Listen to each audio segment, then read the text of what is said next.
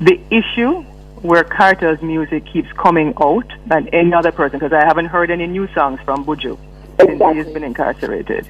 I think we need to get to the root cause of that. We need to find out how the songs are being made, how they're getting out. Is there corruption in the prison system? And not only for Kartel. I'm not singling out Kartel alone. I'm singling out all persons across the spectrum who are having an imprint on our children's value systems. Let us go there.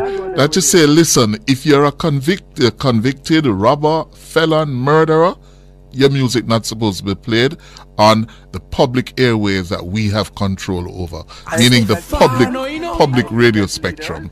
Yes. I would prepare to have that discussion. With a view of coming to a decision that says in the best interest of our country to set examples.